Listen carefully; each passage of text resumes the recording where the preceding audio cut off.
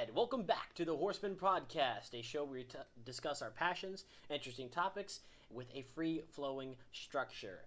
This week we are excited to bring you growth the moment before it hits and everything in between. We're so happy that you joined us. Greg, how you doing, my friend? I'm doing good. How are you doing, Josh? I'm hanging in there, man. It's the we're getting close, a little closer to the end. Yeah, a little closer to the end, man. And this season has been pretty heavy hitting, and yeah, we've talked about like a lot more heavier topics. Yeah, like more consistently. Yeah, more consistently than I thought, and that kind of begs the question. I mean, it's kind of in the title a little bit, growth the moment before it hits, and when we were discussing this podcast beforehand, we want to kind of stress a little bit the point of that growth is insanely hard. Yes. To accept. We were talking beforehand. We were kind of sharing some videos back and forth, and one of the ones that kind of came up as a little light note was there was a video where this guy was getting his ID checked, and the guy saw that his birthday began with 19, as in the 20th century, and it's like, oh yeah, your birthday was in 19. It's like, oh crap. And you had that moment. It's like you have that moment right before you grow up where you're like, oh, like now it's coming to a head, and that's for a lot of different things if you think about it.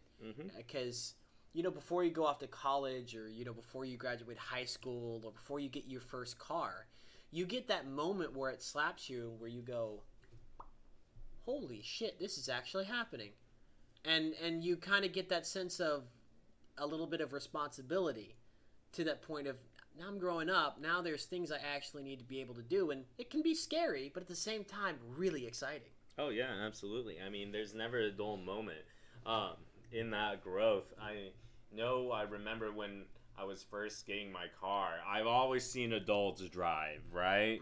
And I'm like, I want to do this. And just getting that, and it's just like a whole I hate to say this Disney song, but it's like a whole new world. Exactly.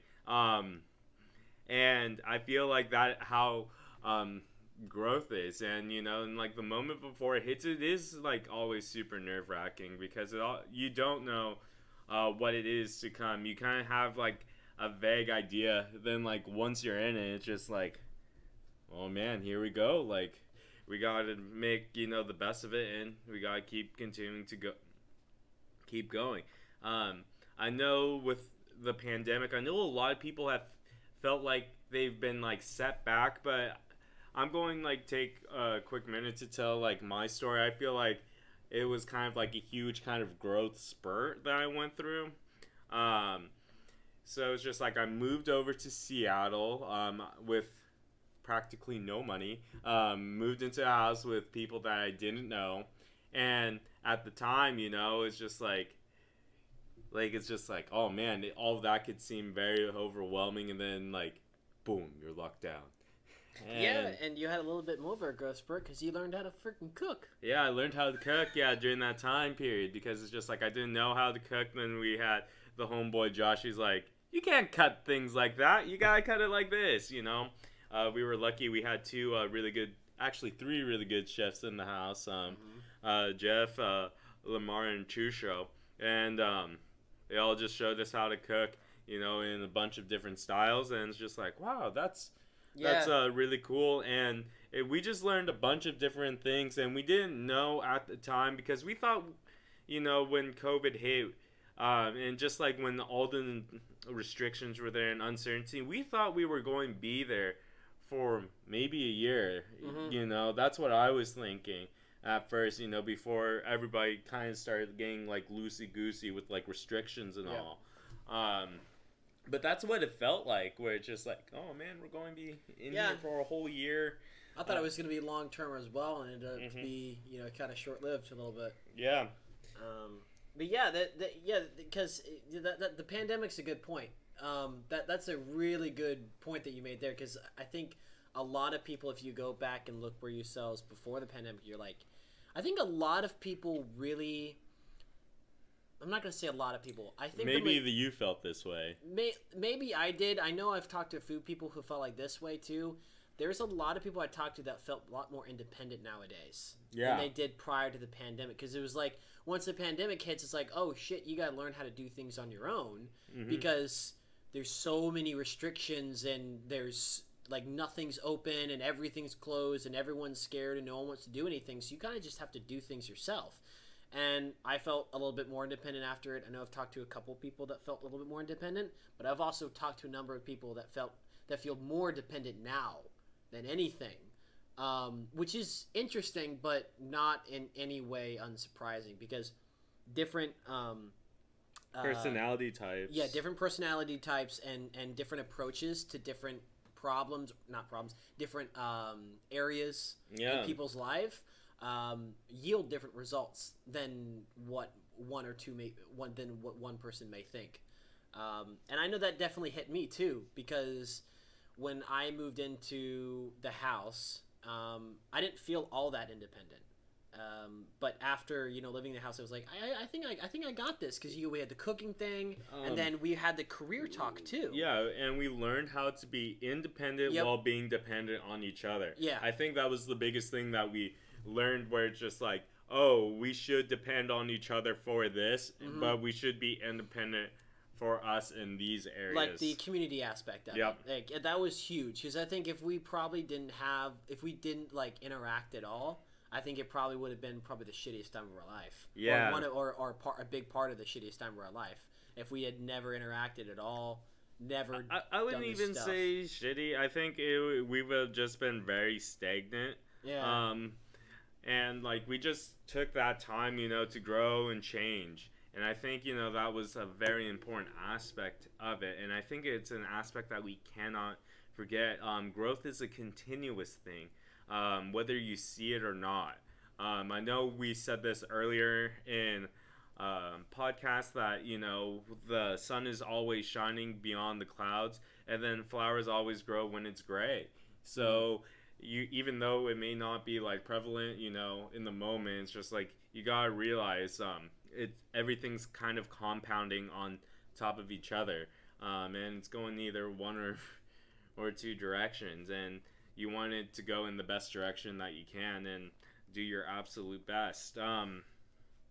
With that being said, there's a whole bunch of different areas that you can like really apply this to, whether it's your health, your finances, your personal happiness, your relationships, career, personal growth. Like, there's a lot of big areas that we gotta focus on. Yeah. So Josh, do you want to share anything that you're doing in your areas? Yeah, I think one of the biggest ones that currently that I've been working on myself since I moved to Washington is it has a little bit to do with independency, but it's also mainly I kind of give you guys a little background. I grew up in a Christian conservative homeschooling household, and very the boondockish area of Virginia, smack dab in the middle of nowhere.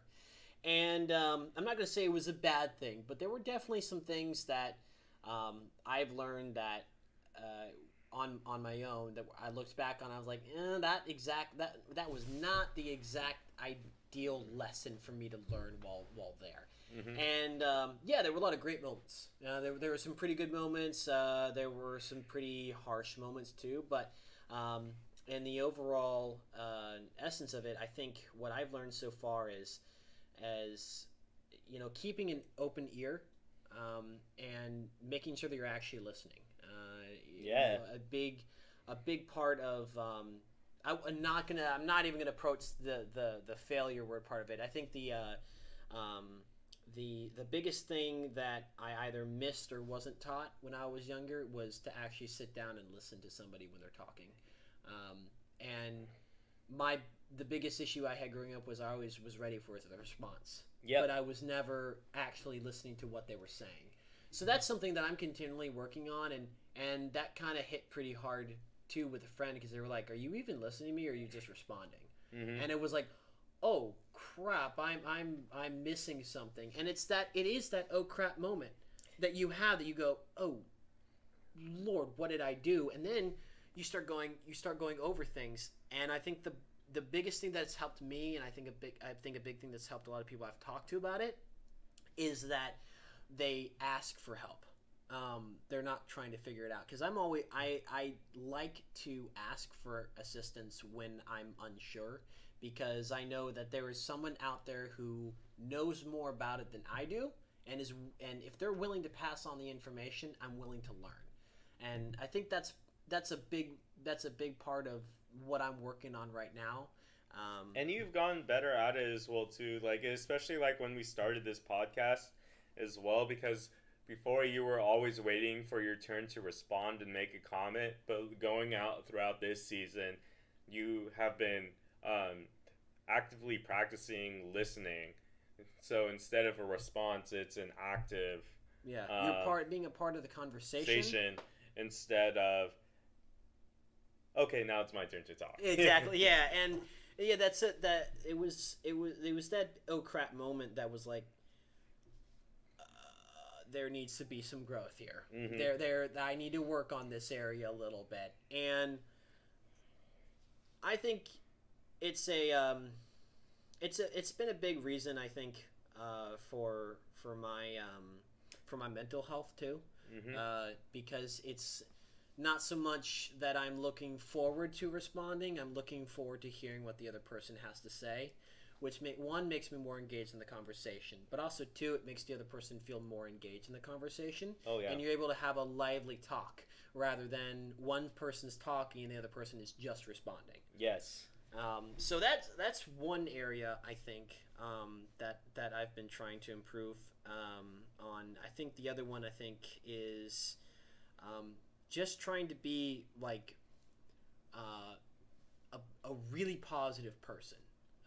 Because elaborate on that. What do you mean by positive? So when I was growing up, there was a lot of negativity around me. The people that I grew up around, I met a few of them with passions and with goals and aspirations, but I met a lot of them who were just kind of stuck in their own little head and didn't really know how to deal with it. And so they would project that on other people in the form of, oh, you can't do this right. Oh, you can't do that right. This isn't the way you're supposed to go about it. That's the way you should go about it. But now that I've been out here, it's, hey, thought about trying that for a bit. I know that's worked for me, worked for a bunch of people. Maybe try that. Oh, and while you're at it, there's also 100 other different things that you can try. And it's more so of being able to tell a person, look, there's more than one way of doing things. There's hundreds of ways of doing things. And that automatically sparks my mindset and going, wow, that's not such a downer. There's actually kind of hope out that. And that puts it into a positive perspective of there's always something that you can try and there's always something that you can do. And maybe it's not going to yield the result you expect, but it's going to be different than doing just nothing or the one thing that hasn't been working over and over. Yes. And the biggest part of that is just talking with someone. Because, like, my thing is I love to tell jokes because it puts a smile on someone's face. Oh, yeah, man. And I know that when I'm talking to someone, when they have a smile on their face, oh, that conversation's a little bit better than that we're sitting there like, what the hell are you talking about? You're doing nothing. I'm not feeling any from part of this. I don't understand the memo you're trying to send me right now. So basically what I'm trying to get is that... No, I get what you're saying. That was a joke. So yeah, it's... And I try not to be that the person that walks in the room, everyone's like, oh, fuck. Oh, this guy again. Yeah, no, I try not to be that person. He's still this guy again when it comes to the jokes. It's just like... it comes to the jokes, but when I walk through the door... at least at work, there's a bunch of people that are like, oh yeah, that's gonna be a good night. It's and then you know it's that feeling where you know that you've made a positive impact, at least in your workplace. Yes. That makes at least for me, it took me a while to realize how much of an influence a positive work environment has just on your overall mental health. Oh, yeah. Because when you're going to work and you're like, this fucking sucks. When you go home at night, the last thing you want to do is go to sleep because you know you have to wake up the next morning to go back to that shitty job. Yeah, and you have to recuperate and all of that. Yeah, and that takes a toll on your mental health. And also as well, too, like, the older you get, like, I feel like the less time I have for that.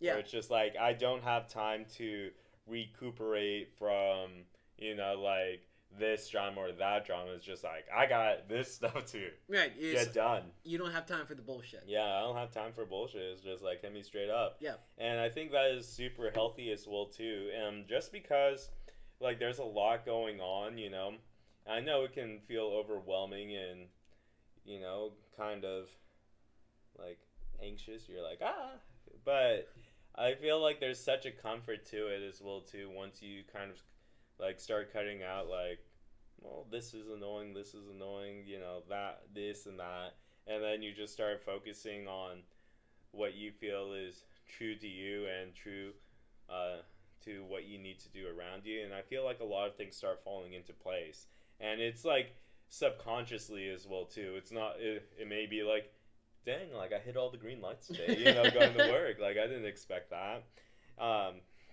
And even like, you know, some sad stuff comes, but as long as you're working hard, you know, you're doing the things that you like, I think you really don't have too much to worry about. Like, I don't know, like I really don't worry. Like there's a lot of things, you know, that are scary and overwhelming in the world, but I know like I do my best to do my part in taking care of like myself and others around me. And I know that has like, for me, calm down, you know, like the existential dread that we may occasionally get in. But I also feel like that has also made me the most creative in finding solutions to some of these problems around us. Yeah, I may have not solved world hunger, even though, like, the Grinch has, you know, in that Jim Carrey movie. Stop world hunger. Yeah, stop world hunger, don't wallow in self-willy. And then go into some self-pity, and then back at it again.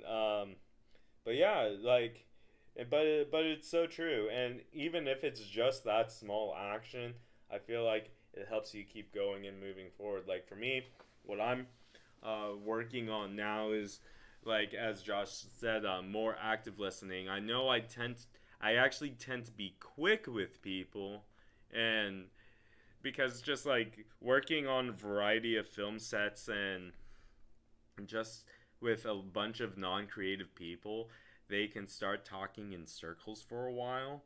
And like for me, it's just like, yeah, I get it. Okay. You know, it's like, got the idea in my mind. Is there anything else? And then they say the exact same thing, but differently. And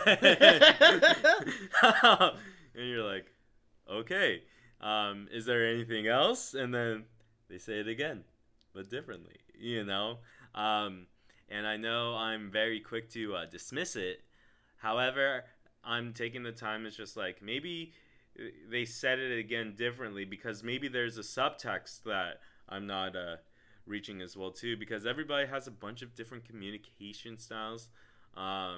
Even though like for me, it's just like I'm good at reading people's body language, all of that, because just how I grew up, I didn't learn how to actually listen to people until like I was like 5 or 6. So I was like super behind, and not super behind, but it's just like, hey, like once you start actually understanding, you know, it was like that the uphill battle. Yeah, it was an uphill battle. So I just became like very good at like not reading lips, but like reading visual cues about people's body language, their energy, all of that.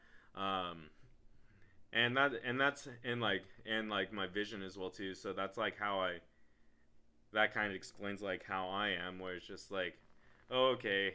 And so it's just like I'm really good at like reading, you know, that, but that is something I am actively working on, is like listening. I'm like, okay, this is not my strongest scent, or but I'm going to do my best.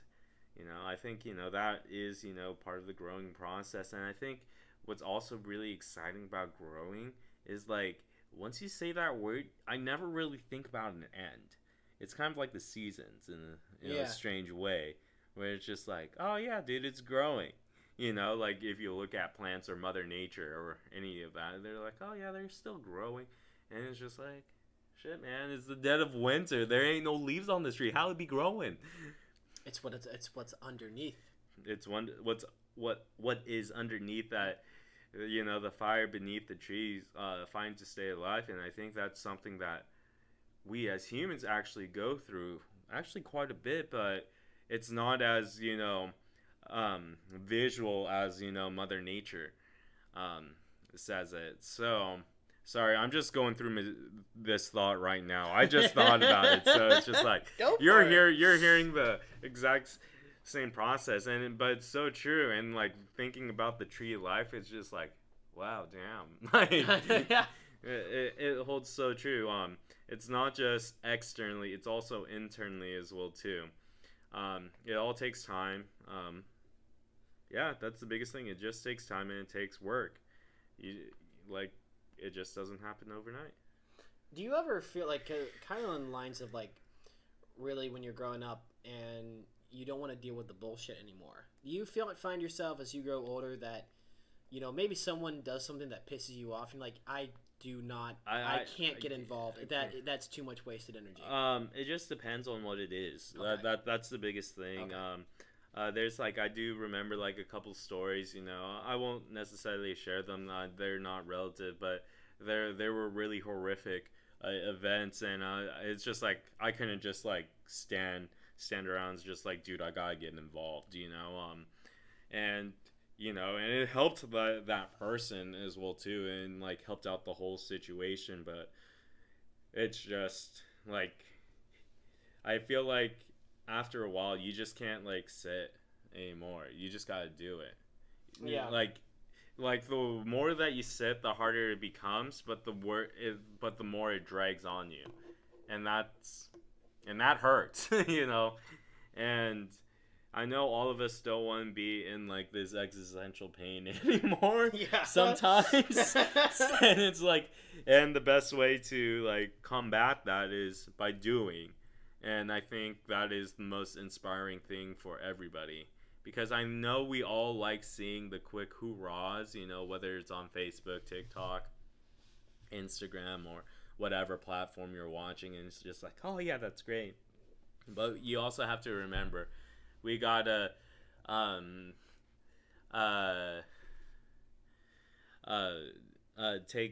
take in mind that it's just like we have to do that in our own personal life as well too, to keep going and doing good as well too, like the people in those videos. Yeah. And it's kind of it's a little funny when you say get involved, because like there are a lot of moments, especially at like in the workplace, where, or even just in personal life in general. Oh yeah.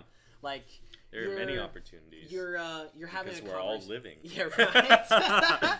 Where you like having a conversation with a person and it's not that they're saying the things that that you pick up. It's just the general sense of the conversation where you feel like you really can't just stand around and do nothing, but like you also don't know what to say at the same time. Yeah, I feel like the older I get now, the less that I don't know what to say. Like I hear a lot of people, well, not a lot of people, but a few people try to come to me with advice. And I know, like, in my earlier days, it's just, like, I could go on rants, you know, for hours of, like, you got this, yada, yada, yada, have, like, the whole inspirational speech. And now it's just, like, man, I'd be lucky if I have 5 minutes of that. You're right, you know, it's, like, I'm not as much of a preacher because I know everybody's on their own path and their own different journey, and I feel like I'm lucky enough to have this person here, and I know they have like their stuff to do, and it's just like I've just gotten like really quick about it, where it's just like if I see something that's wrong, it's just like just say it, you know. It's just like I don't think this person's good for you, or it's just like I don't know about that, and just be confident in saying that, and just like not holding back and just being like charismatic. It's just like you're not doing that to be spiteful. It's just like You know, because there's already enough bad characters in the world, and it's just like we don't have to be one. We just have to continue to try to improve ourselves, even though it may be super small, like day by day. Whether it's like deciding to eat healthy, whether it's deciding to be an active listener, whether it's to be, you know, better in your career or happiness, and maybe these small things, but it's all worth it. Even though it may not seem like it right now, remember, like, everything's living. Mm. You know, just like the tree of life. Yeah, you right. may be in a December state, you think, oh man, I don't see any growth. But when spring and summer comes along, bam, hot tree summer. Hot tree summer. Oh God. People will be barking up that tree for sure. Don't chop down my great ideas. I'm sorry. That was a joke that has some deep roots. Okay, it's one of those things where, like, you know, there are certain things that, you know, pop in your head too. Like there are certain like cues you get off of. You were talking about reading like cues. Yes. What was it? But body cues. Well, for me, I read body language really well. And that's, you know, I think that's one other thing that you can do. I guess, or I should rephrase that. One thing that I've been trying to do is read body language a little more. Mm-hmm. And there are certain times where I can look at a person and go, they're not doing so well. What's going on? And you do get used to how a person is. If you're around a certain person long enough, you kind of get used to like how they're feeling in a general sense. And when one or two things kind of pops off the rails a little bit, you go, is everything okay? Because you start wondering. You have that little voice in the back that says like, something's not right here. Yeah. And you don't have to be around everyone long enough, but if you're able to, if I'm able to look at a bunch of people and for often enough, you start picking up body language on other people that you're not around, because it kind of comes out as like a second nature, and you're able to either say something or just observe.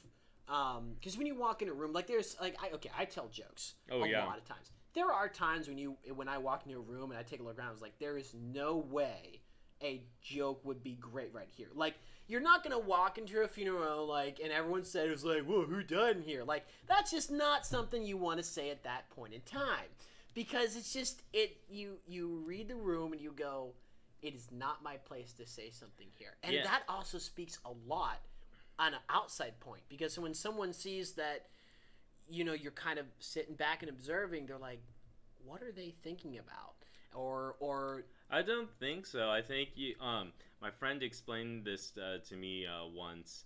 You know, I was working at Starbucks, and she's like, some people have really good kenchi. I don't know if it's an actual term, so if I butchered this, I'm sorry. But this is how she explained it to me. Is like, because Kenji is just being just like super self-aware of like whatever the situation is, like whether you're, like you said, walking into a funeral home, is like, maybe, you know, telling, you know, a joke right now, if it's not like that type of funeral, may be appropriate. But if the person was, you know, like a jokester, you know, it's just like, hey, who died in here? And like some people might get a good laugh at it. It's just like, oh man, that person would have said that in this situation as well too. Yeah, there's you know, there's you just like learn like as you go, like, and I think it just comes with like life experience as well too, where it's just like, oh man, I'm going to tell this story because you know this is not necessarily a growing experience, but this is like where you can kind of have fun with, you know, like, oh, this is not a normal situation. Oh, I can't wait to hear this. So I've actually been waiting all season to tell this story. That's amazing that you've held it in there that long. Yeah, I've been holding this story and, you know, talk about like growth and change, and especially like sometimes there's just like a perfect moment. So my cousin, she met this guy on TikTok. This guy lives across the world in the UK. They've talked for maybe 2 months. She flew over there and got knocked up by him. So, don't worry, you guys. It gets better. So, my family is very traditional. You know, they're like, you gotta get married, you know. You gotta get married, you gotta do the whole spiel. And it's like no abortions, or it's just like we gotta meet the guy, blah blah blah. And she's only met this guy once, and they're like, all right, who's gonna pick this guy up from the airport? And they're like, Greg, will you pick this guy up from the airport? I'm like, yeah, I'll pick this guy up from the airport. You know, I show up and I'm like, okay, this guy, he's coming from the UK. I'm going to give him the proper American greeting, you know. It's just like I dressed up like a chauffeur. I put on a suit. I got a sign framed with his name on it. Got the sunglasses on, standing in the airport, standing by baggage claim. He comes, you know, British guy, right? The British boy. He comes. I'm like, follow me. And here we are on the escalator, right? I get on top of the escalator, show my dominance. And the next thing I say to him is, so you knocked up my cousin.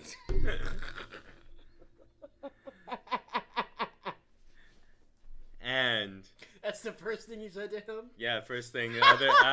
After he's just like, follow me. And it's just like, so you knocked up my cousin. Good God. I'm like, this can go one or two ways. It was like, right now, I have a shovel, some zip ties, and a roll of duct tape in the trunk of my car. My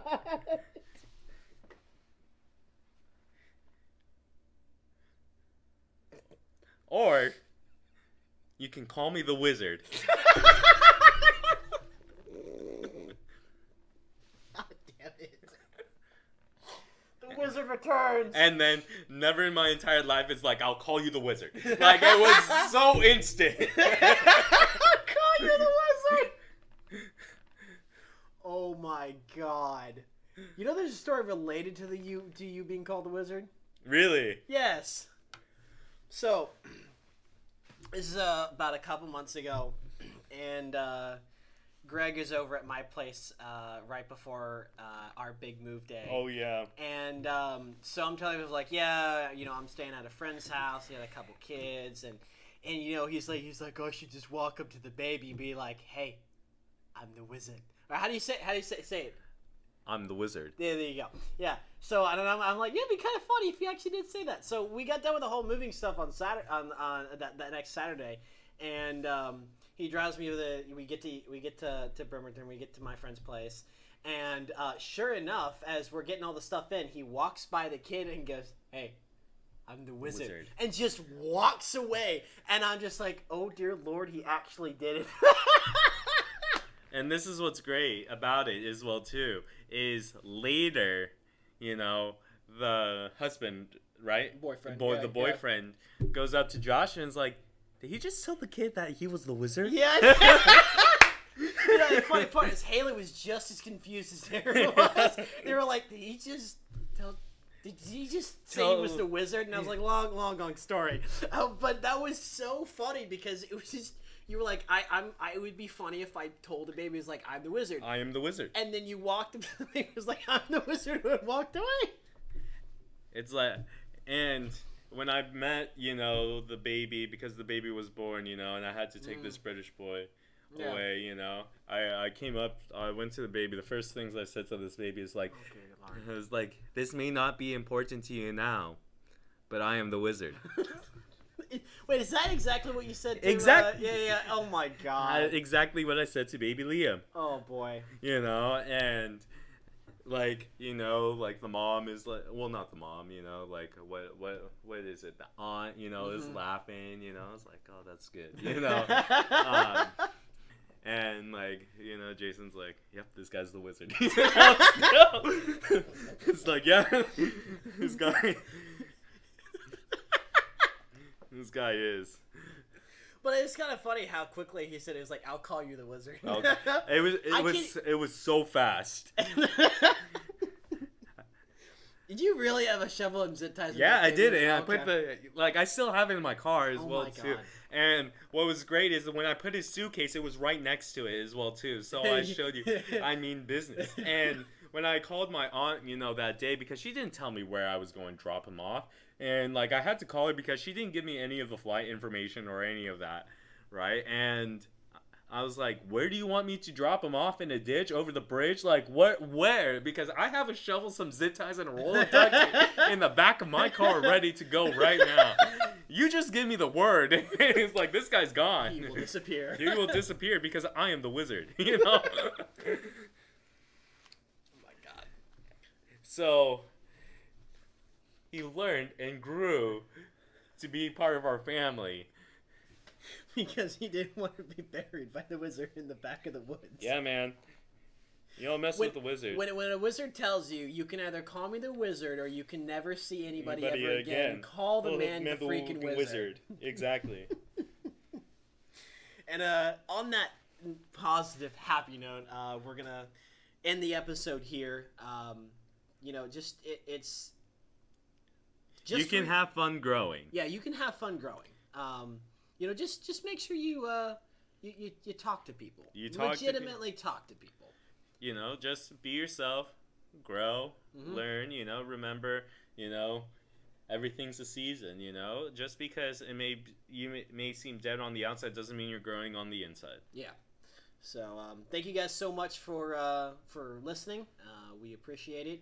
As always, new episodes out on the channel on 42 Studios, and we'll see you next week, and always remember, I am the wizard. He is the wizard. Have a good night, everybody. Peace out.